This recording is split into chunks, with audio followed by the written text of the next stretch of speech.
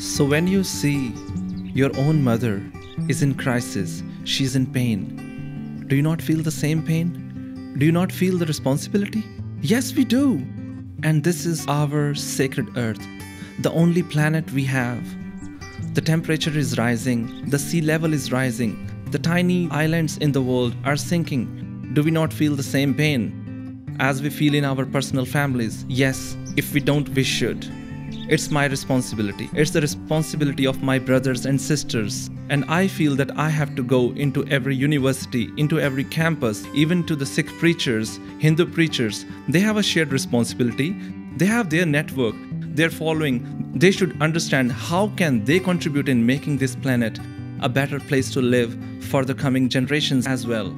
Overall, we give them all kind of training, including communication skills, identifying the issues. Based on the issues, they draft their own strategies and roadmaps to tackle them. They are trained for team building, fundraising techniques, and how to deal with press and media. We help them identifying their inner inspiration to protect the Mother Earth. They see that we are responsible for our campus. We are responsible for our societies. We are responsible for our villages.